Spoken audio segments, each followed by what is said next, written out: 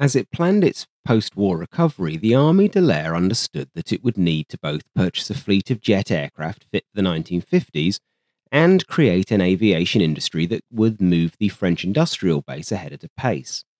In 1951, it went to market for a sort of Swiss Army knife of an aeroplane, a large, fast aircraft that could act as a long-range bomber, an all-weather fighter, a close air support aircraft, and a tactical reconnaissance platform. 100 aircraft were needed to replace the Douglas Invaders that France had been gifted after the war. Usually these kinds of conflicting requirements are a recipe for disaster, but this is not a usual case. The aircraft that emerged from the specification was the Vulture II, and it was a rare example of an effective compromise. It was also the only French-designed jet combat aircraft to see service that was not made by Dassault. But the Vulture II did not emerge fully baked from Casso in 1951. In fact, it took 2 tries to design it. Despite this, in most histories of the Vulture II, itself very much a hipster's kind of combat aircraft, only a scant few lines are given over to Vulture I. The typical telling is that it was a direct predecessor of the two, but not much cop itself. The latter is true. The former is in fact quite debatable. This video therefore seeks to shed a little light on the original Vulture, an aircraft that began life in a 1946 competition to design a heavy jet bomber for the Armée de l'Air. Heavy is probably a misnomer as the game had moved on. After all, a B-36 Peacemaker had a maximum takeoff weight of over 400,000 pounds. The French heavy bomber was to be a 45,000-pound aircraft capable of 800 kilometers an hour. Having dismissed the idea of upgrading the 4-engine Breguet 482 designed before the war, 2 firms were given the opportunity to respond to the Air Ministry's requirement, SNCAC and SNCASO. At SNCASO, the man given responsible for designing the aircraft was Jean-Charles Parrot, their chief engineer. SNCASO, for its sins, was the result of a largely misguided nationalisation and amalgamation of French manufacturers in the run-up to the Second World War. It was established in 1936 by forcing together the southern French firms, including Blériot and Bloch. Then in late March 1941, the Vichy government added the SNCAM block of firms located in the west, including Newport and Breguet, into the construct to make an integrated southwestern aviation firm. This was mainly motivated by the German and Italian occupation, as the merger allowed the design offices of SNCASO to be relocated to the southern city of Cannes, which was in the free zone until November 1942. It must also be said in this that Marcel Bloch was Jewish and anti-Semitism played a part in the decision to dilute his firm's influence. Bloch was sent to Buchenwald in 1944 for repeatedly refusing to help the Germans on their aircraft projects, emerging after the war as Dassault. Whereas other factories and design teams were forced to produce German aircraft and components, to start with at least, the SNCASO team could continue their work on their own designs and innovations.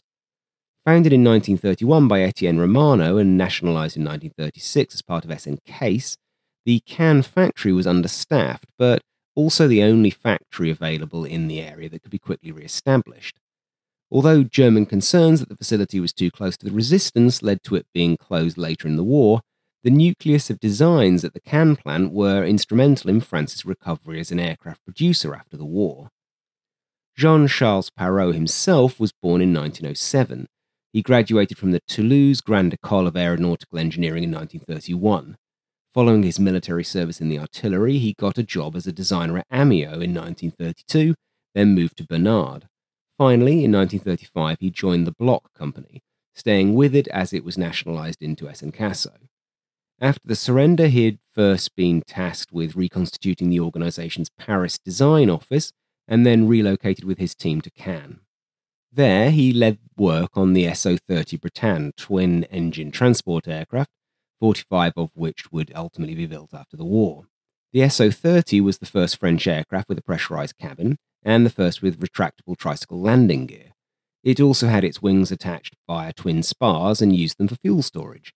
Again, these were firsts in France. Although those innovations might seem a little bit behind the times, it's important to remember throughout this story that France had essentially missed out on the 5 most rapid years of advance in aviation on record, and there was therefore precious few people in the country with modern aircraft design experience. Jean-Charles Perrault was definitely one of them. When his department relocated back to Paris, he was both SN Casso's chief engineer and the leader of the ambitious bomber development project. Perrault's initial sketches were for a long, cigar-shaped aircraft with a fared-in cockpit and two Rolls-Royce Nene turbojets mounted side by side in the rear fuselage. They were fed by cheek intakes via long intake pipes and exhausted at the rear, with the intakes separated by the fin. Adding the intakes and long ducts to the oval section fuselage created quite a flat, broad fuselage that tapered at the rear. The Nene was a good engine, giving just shy of 5,000 pounds of force, but it was also centrifugal, which made it rather bulky in a side-by-side configuration. This propulsion setup was motivated by the designer's desire to keep the aircraft as clean as possible and to eliminate turbulence over the vertical tail. That tail was tall and elegantly curved. Area ruling was apparently used for the first time on a French aircraft, presumably as a result of information retained by the German designers that worked at SN Casso. The SO 4000's wings were mid-mounted and they were swept 31 degrees, as was the horizontal tail. The wings were built around 2 spars, and in production aircraft they would have held fuel. This fact is generally overlooked in analysis of the 4000, with even sober writers pointing to the prototype's small fuel load and thus its restricted combat radius of only 500 miles. But with fuel in the wings, radius would have been a healthier 800 or 850 miles, which is roughly the same as an English electric Canberra. Control surfaces were manual, without boost on the prototype, but the intention was for them to be hydraulically powered on the production aircraft. The only exception to this was the flaps, which were hydraulic from the get-go. The landing gear was tricycle type, but rather than have a single main wheel, there were 2 complete legs and wheels on each side for a total of 4, plus a steerable front wheel. To make things even less orthodox, the main gear retracted outwards into the wing roots, which of course risked weakening the most stressed part of the airframe. Some structural elements were steel, but the majority of the aircraft was made of aluminium and zicral, an alloy of zinc, aluminium, and chromium. Welding was used for some parts of the aircraft's skin to reduce drag still further. Most panels were, however, just riveted neatly to the frame, which was built around 4 longerons. A pilot and navigator sat in a pressurized cockpit right at the front of the aircraft on side-by-side ejection seats. Part of the navigator's job was to control the defensive armament, which was a pair of 15mm cannons in barbettes mounted on each of the wingtips. Aiming was radar-directed. 4 1,000-pound bombs were carried in the centre fuselage with the relatively small 1,400-gallon fuel tank above it. An additional 4 could be carried under wing. In production aircraft, there would have been a panoramic radar for navigation and target finding in the lower part of the nose. The SM-4000 was quite a big bird overall. It was nearly 65 feet long and it had a wingspan of 57 feet and 4 inches. It weighed 36,500 pounds empty and 48,500 at full load. Lack of a suitably powerful motor for this aircraft and the rival SN-CAC design led the Armée de l'Air to conclude in 1947 that neither type would be a viable combat aircraft, but that a great deal could be learned from flying the prototypes. Building that prototype was obviously going to take time for an industry still in the early days of post-war recovery. So while it got underway, SN Casso was directed to build a manned, flyable, scaled-down version of the SO4000 to test the proposed aerodynamics. Their first model was the M1, which was an unpowered glider carried aloft by a mothership and then released. Its wing was swept 34 degrees, but was also mid-mounted with the same combination of ailerons and spoilers as its larger relative. It, too, featured a teardrop canopy over a pressurized cockpit. Escape, however, was via a ventral hatch through which the pilot's seat could be released in the event of an emergency. That does sound dangerous, but it probably was less so than a 1947-era ejection seat. The landing gear was simply a skid under the fuselage. Low-speed wind tunnel testing took place in May 1947. Then, on April 6, 1948, the SOM-1 was carried aloft by one of France's 2 Heinkel HE-274 bombers. Captive flights continued throughout 48 and into 49. It was not until September 1949 that the team felt sufficiently confident to separate the SOM-1 from its mothership for real. So on September the 28th, the bomber climbed to 4,000 metres, and the crew began the process of detaching the glider. First they released the tail, leaving the aircraft attached only by 2 ball joints at the front, each featuring a strain gauge that allowed the forces being exerted on the connector to be monitored.